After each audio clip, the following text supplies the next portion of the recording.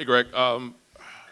For moments there, you guys looked to be headed in the right direction there. They had the penalty kick and then the header sort of changed things around there. What did you see from the sideline there? Yeah, I mean, for a lot of the day, I was pleased with our performance. I was pleased with our effort, our energy. We punished ourselves today. Today we killed ourselves today, and that's unfortunate against a good team. You know, that's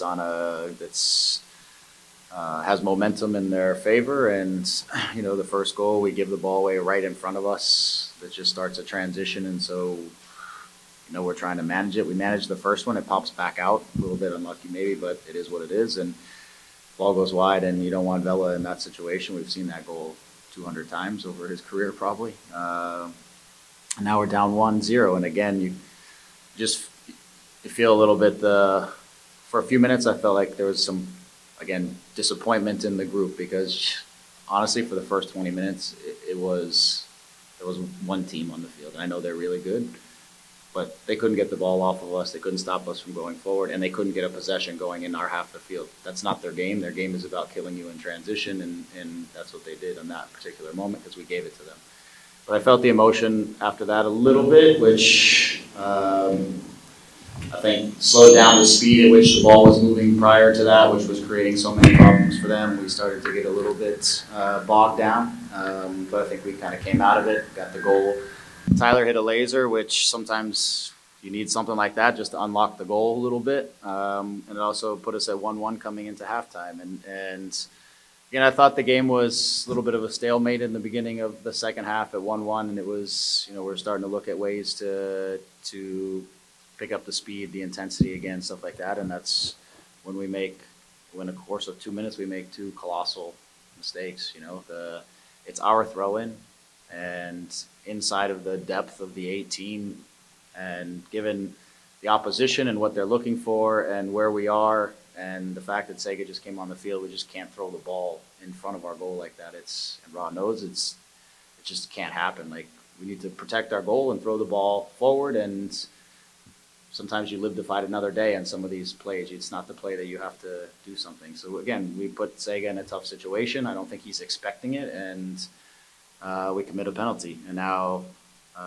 you know, 2 minutes later, as we're starting to again organize and get ourselves back going in the game, we give up a corner kick, and we know it's coming to the back post. We've talked about it all week. We know it's coming. It hangs up there, and Mark doesn't see it, and he's in a difficult matchup. And Hollingshead puts it away on us, but we've got to deal with that better. We dealt with a fair number of corners on the day, all really well, and that one we didn't deal with it well. After that, we were pressing. So of course they got some things in transition because that's their game. But I thought the speed at which we were going, the intention. Javi has a great chance or two. Ricky hits one off the post. Lucas hits a nice shot. The keeper makes a good save. So even after all of that, we still had our chances to put ourselves right back in the game and maybe get something out of it.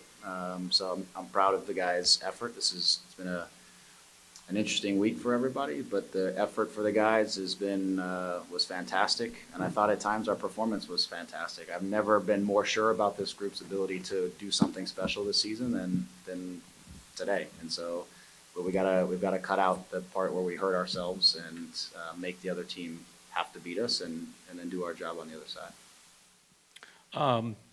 With Javier starting, you're able to get Ade on the field. We saw a more complete Galaxy in terms of what you have available to you. What were some of the specifics that you saw from that group, from being able to have those guys in there, that you see as taking a step forward today?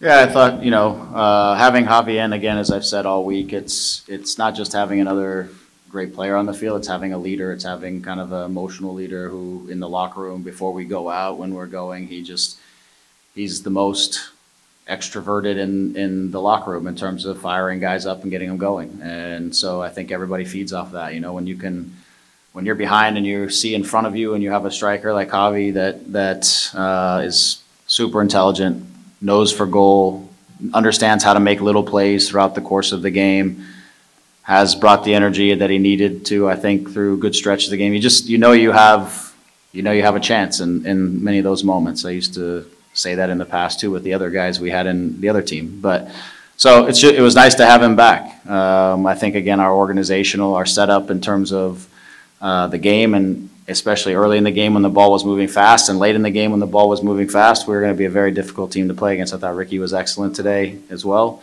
I thought it was his best game of the season so far, which shows you again what he's capable of.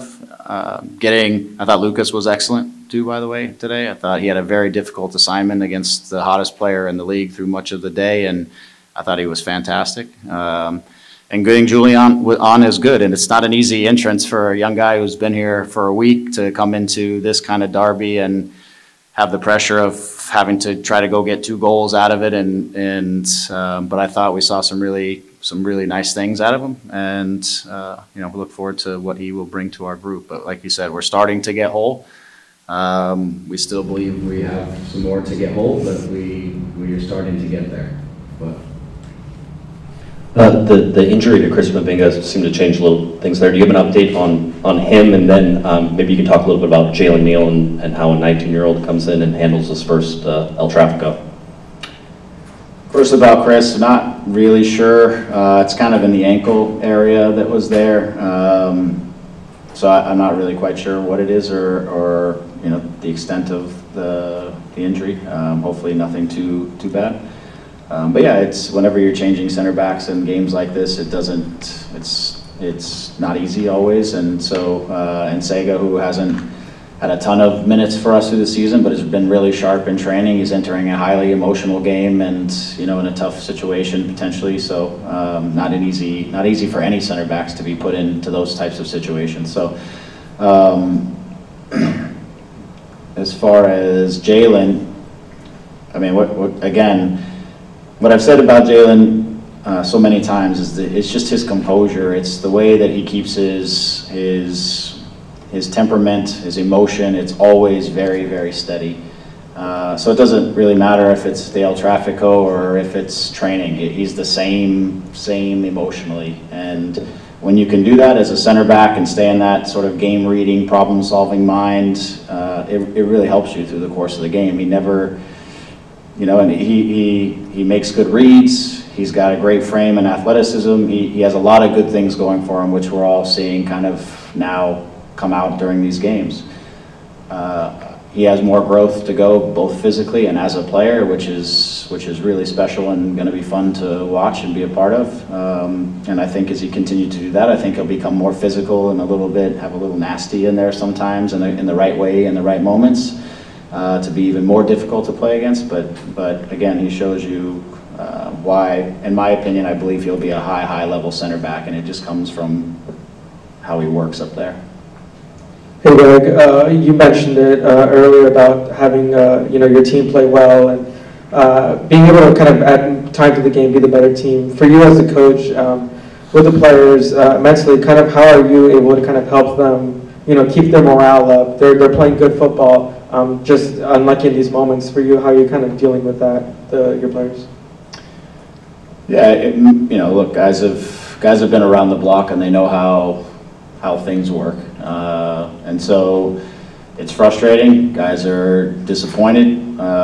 They believe in what they're doing, which is the first and most important thing inside of it. If you believe in what you're doing and you can understand that you can separate sometimes performance a little bit and result.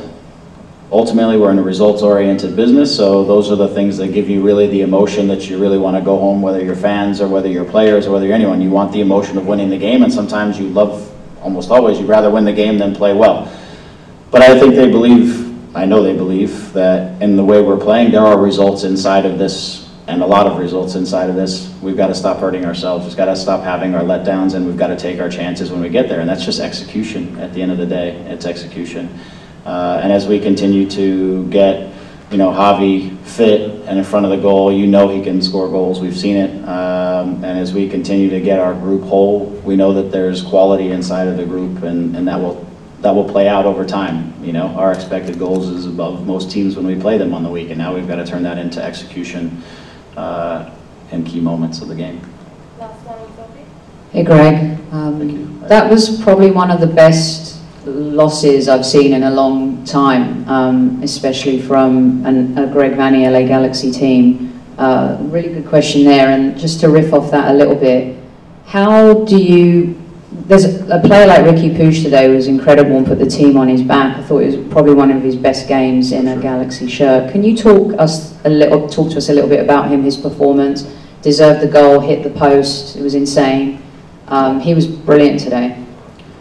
Yeah, you know, I think when we get our spacing right and when we get the ball moving quickly, Ricky has the capacity to just pick up the ball on the move and get by almost anyone. It's incredible how he almost accelerates when he has the ball at his foot, and he's faster with it than without it. And the way he can spin out of things and turn, he can sometimes in our midfield he can get you from one line into the next line so quickly, which then changes the whole picture inside of the game. And I thought he did that exceptionally well today. I mean, the amount of times he was able to pick up the ball on the move, get on the other side of their midfield, and then start to initiate attacks out of that it's what we need from him, but it's his gold. It's what makes him so fun to watch, and what makes him special is, again, you've seen anybody who's been around the league since the beginning. There was a player, Peter Novak, who was very kind of similar to that. It just was crazy how these guys, they're faster with the ball than they are without the ball. And the way they pick it up on the move and start to turn what looks like maybe just a normal possession into all of a sudden a real attack. And Ricky has that goal. That's his thing. And I think our spacing was good. I think in general over the game the ball speed was moving, so it was harder to get numbers around him to keep him kind of squeezed in.